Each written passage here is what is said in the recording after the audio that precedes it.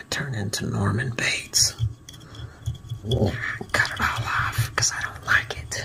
I tried using a peacock curl instead of dubbing, and I also used a little bit of super glue, and I don't like it, so it's getting all chopped off. Yeah. Back to the drawing board.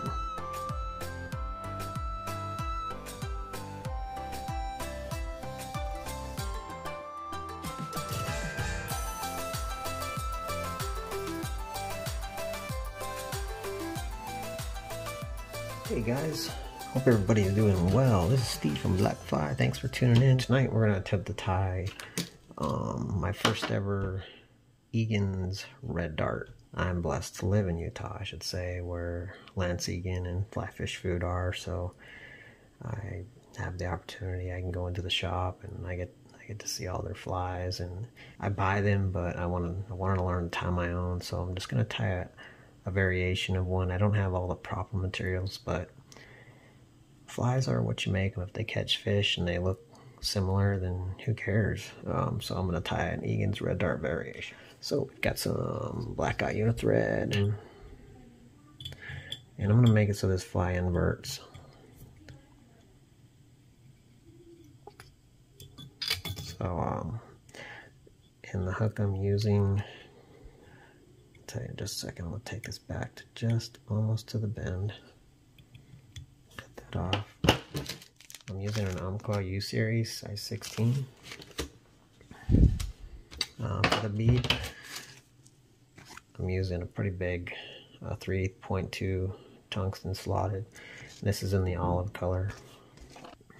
Okay, so for the tail, I'm out of the proper materials, so I'm going to use just a few red marabou feathers.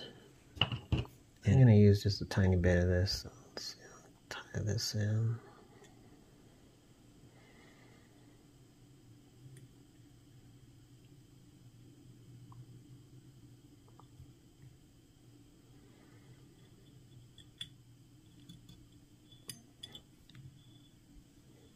And you only want about just a little, I don't know, I'd say an eighth of an inch.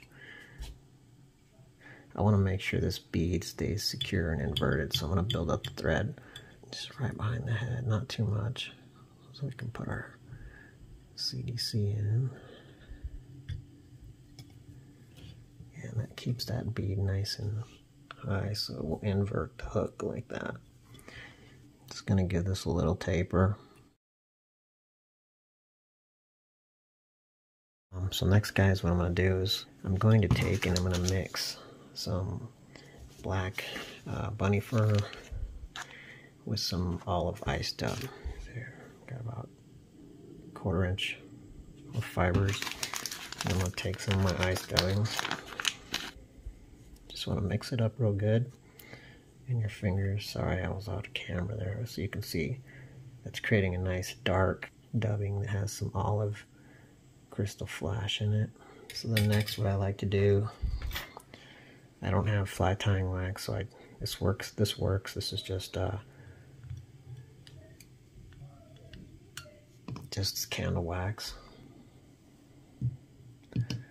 So we're going to create a little dubbing noodle. Okay, so I've created my dubbing noodle. Now what I'm going to do is I'm going to take a little bit of just for durability, just want a tiny bit of super glue.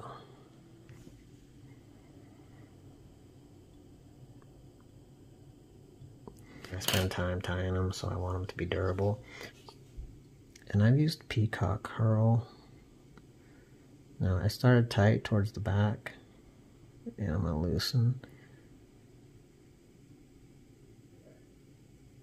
as I move forward.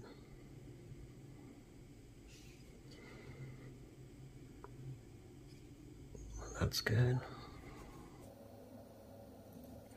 Okay, so next I'm going to take and I'm going to stretch some thread out here, and I'm just going to use my finger to hold that. Make me a quick little dubbing loop.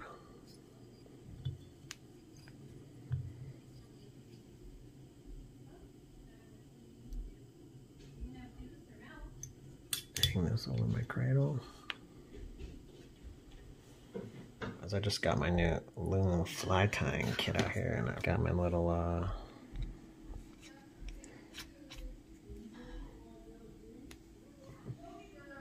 gonna hang that there. So I'm gonna take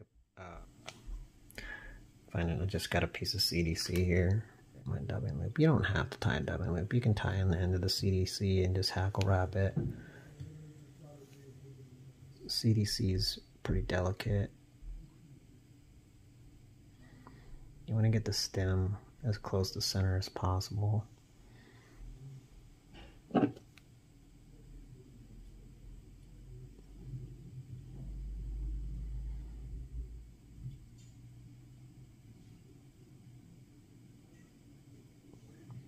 See what I'm doing here. I'm just gonna spin this.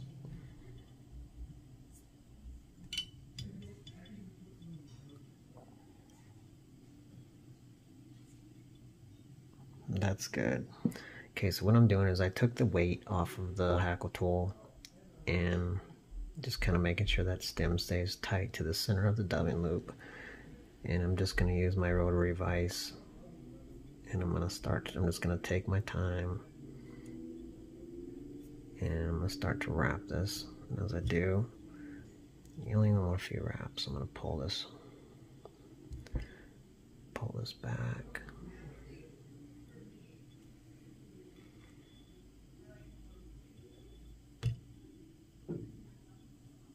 Looking really buggy.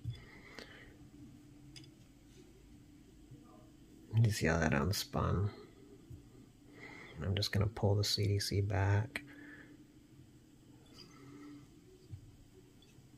Go ahead and capture this.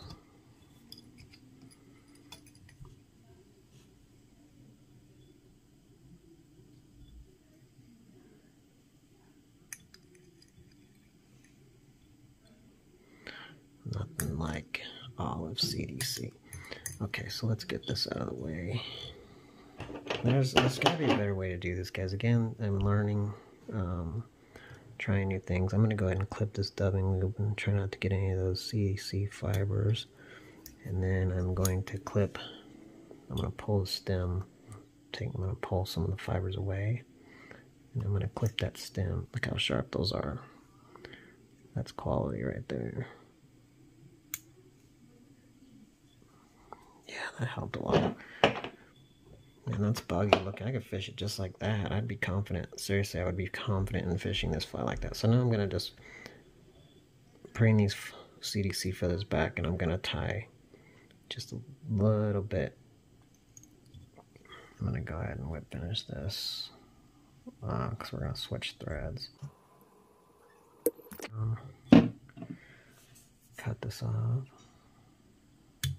We're going to switch threads. We're going to switch to a Simperfly flat and the 6/0 red. Important you keep these fibers preened back.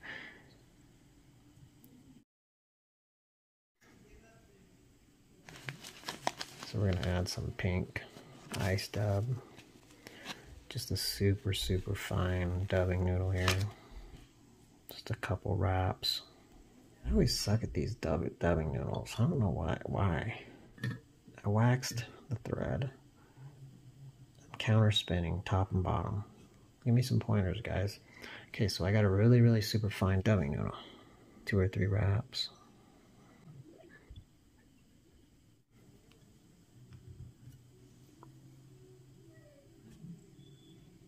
We'll clean it up. It's looking kind of rough right now. I'm gonna go right into my finishing wraps, and then I'm gonna keep this real tight. I'm gonna go ahead and give it a whip finish, and then we'll trim it up, add some in it. This loom whip finishing tool, it is so smooth. It's like it has ball bearings in it. Cinch that down. Yeah, look at this, guys. Loom's got the fancy dancy.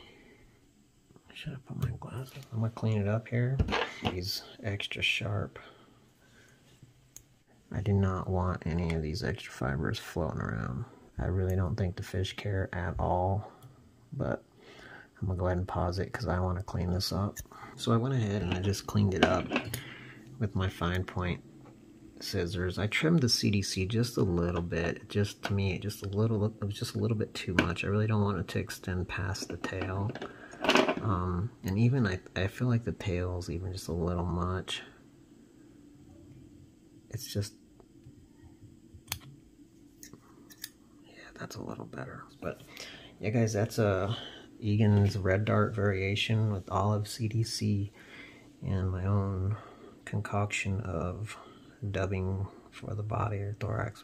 Let me show you guys something cool real quick. So I've got this is an LED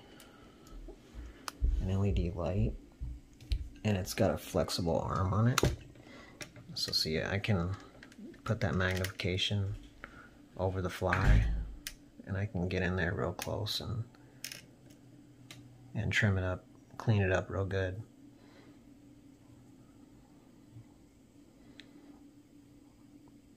I forgot to give it a drop of head cement. And for the final step, I'm going to give it a drop of Loon Fluorescing UV head cement. I like to put it right behind the bead so it soaks down into that hole. Excess. I don't like any on this bead. This is an olive BWO bead. I found these on Amazon, and they're tungsten. They're pretty good. So now, guys, I'm just going to hit it with the UV light.